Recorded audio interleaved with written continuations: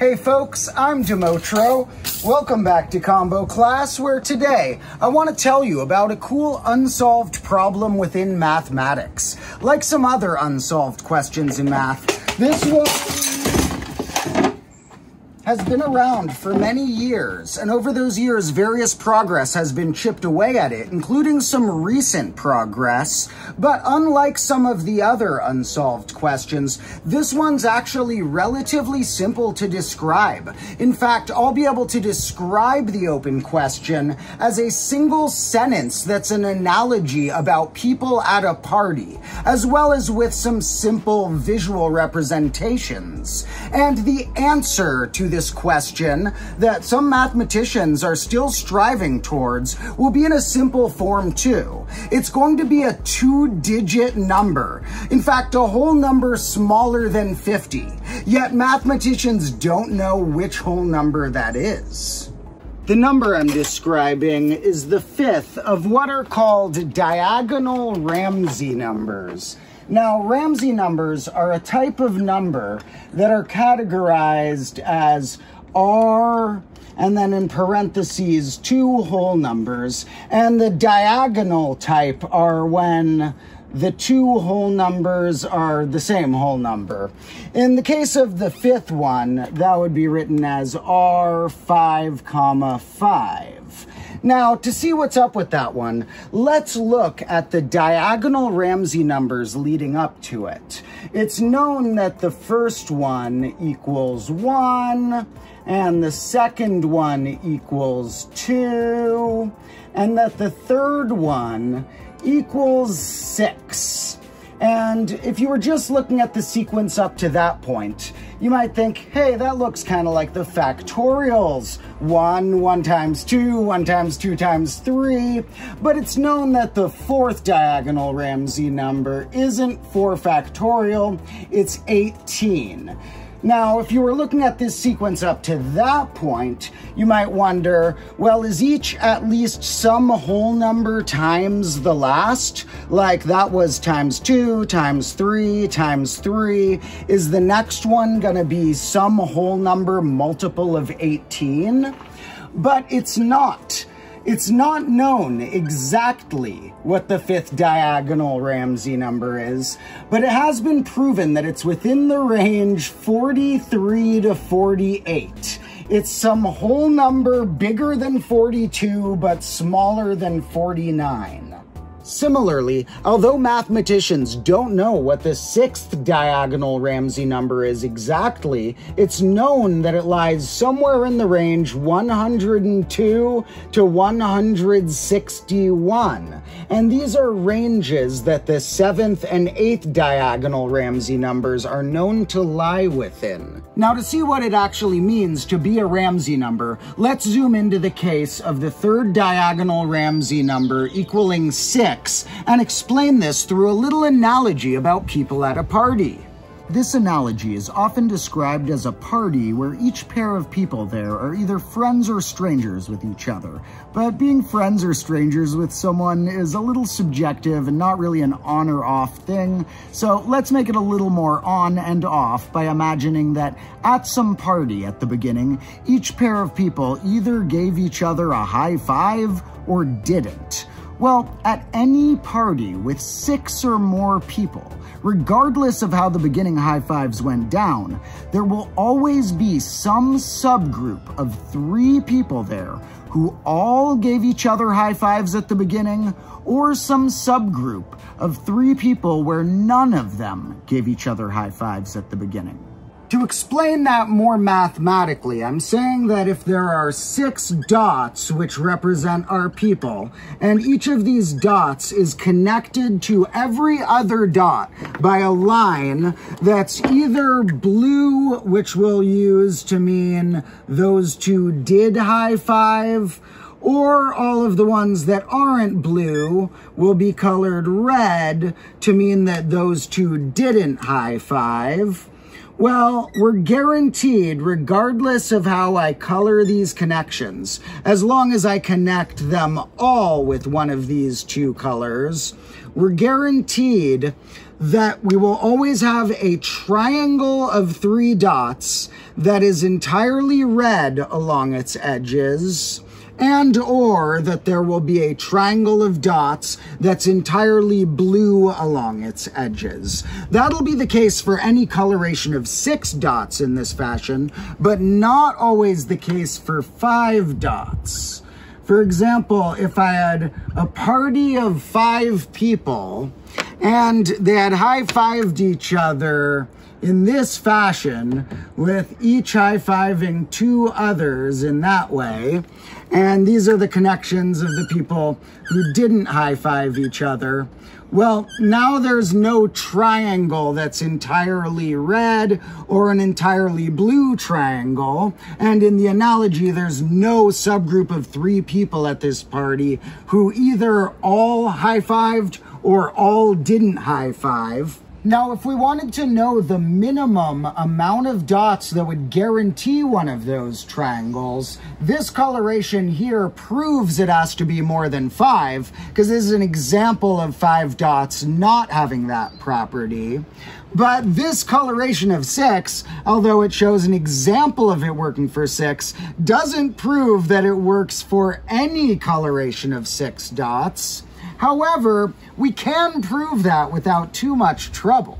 Let's imagine 6 points and fix our attention on one of them. From that point, it's connected to 5 other things with 2 possible colors, meaning that it must have at least 3 connections of the same color. If it only had up to 2 connections of each color, there would be a line missing with 5 total it needs to connect to.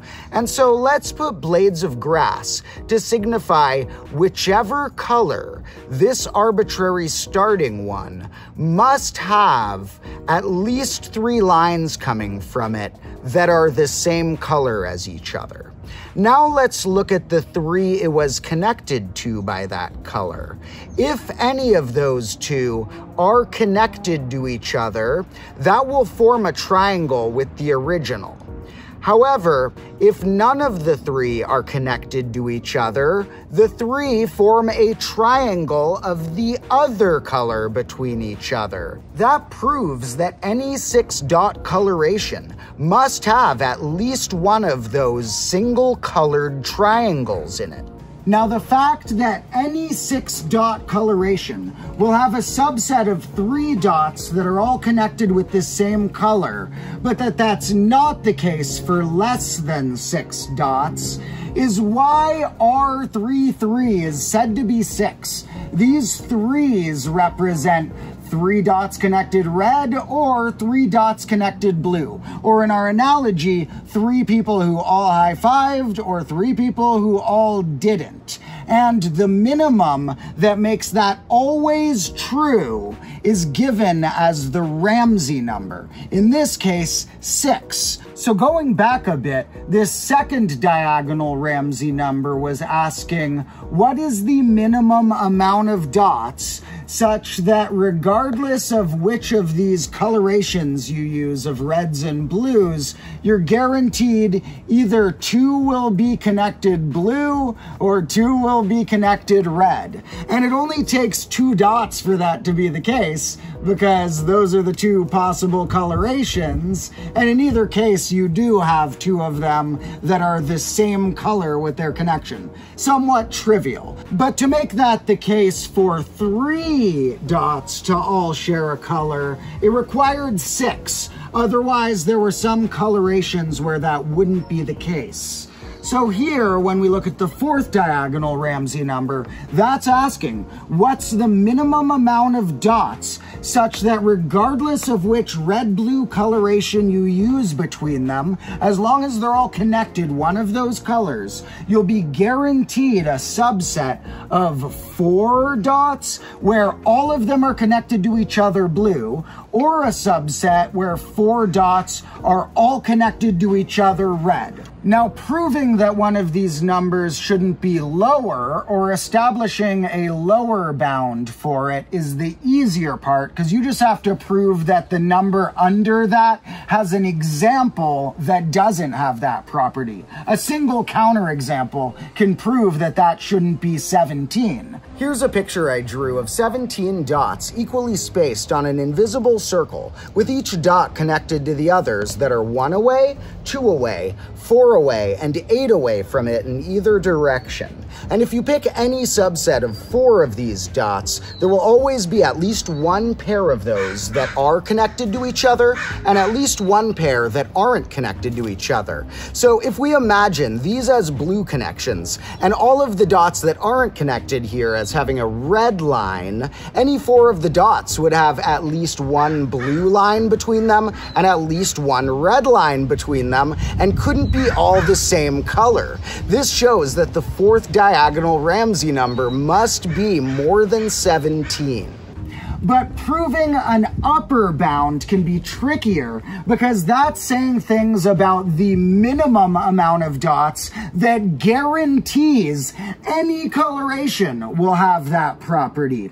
And as you start to increase the amount of dots, the amount of possible colorations grows really quickly. Here are all the ways I could connect 4 dots with 2 colors like that, assuming that if I dragged one of these dots somewhere or shifted it around, it would be considered the same, and we just care about how they're connected. Any other visual way I could have drawn 4 dots all connected with 2 colors could be simplified into one of these 11 structures. But if I did a similar thing with all of the 5 dot colorations, there'd be 34. All of the 6 dot colorations would have 156, and the numbers get really big really quick. Here's some examples.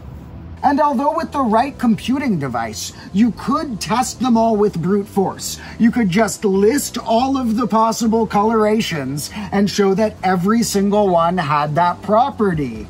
But there are so many possible colorations that it's unlikely that a human will ever develop a computer that is possible to test one of these larger ones with brute force. Maybe not even the 5th one. The great mathematician Paul Erdős once said that he thought if aliens came to Earth demanding we give them the 5th diagonal Ramsey number, and that otherwise they'd try to exterminate humanity, that we should try and rally up all of the computers and great minds on Earth, and that we might have a chance of calculating that, but that if aliens came to Earth saying the same thing about the 6th diagonal Ramsey number, we would have to either give up or try to fight back, because there would be no way for all of the computers on Earth put together to calculate which of those numbers it is. Which is funny, because the numbers themselves aren't that big, but they're proving things about every coloration of 102 dots, or every coloration of 161 dots, which is massive.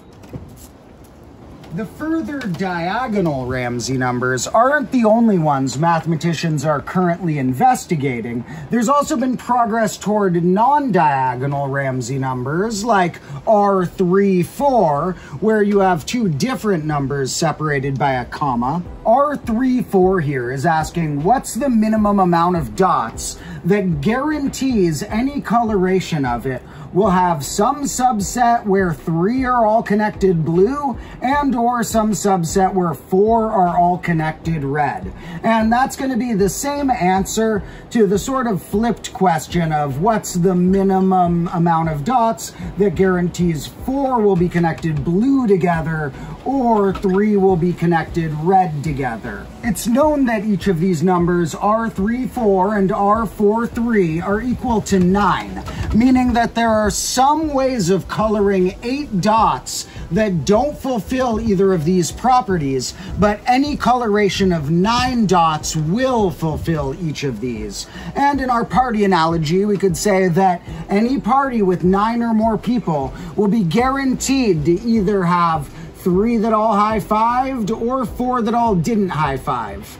It's also the case that any party of 9 will have either 4 that all did high-five or 3 that all didn't high-five. And in general, RAB will be the same as RBA. And if we imagine just flipping these colors, turning all the reds to blues and all the blues to reds, we can imagine how there'd be a sort of symmetry.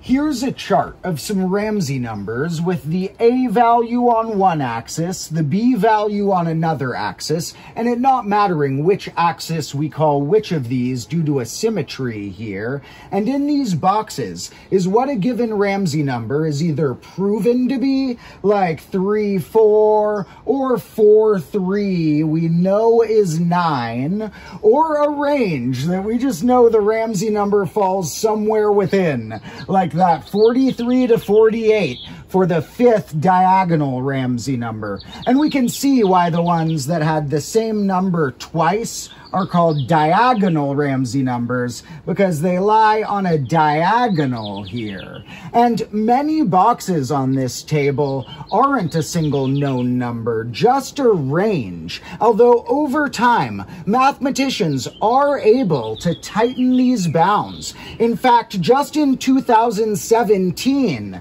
this range for the 5th diagonal Ramsey number was cut down from including 49 to knowing that it was at most 48.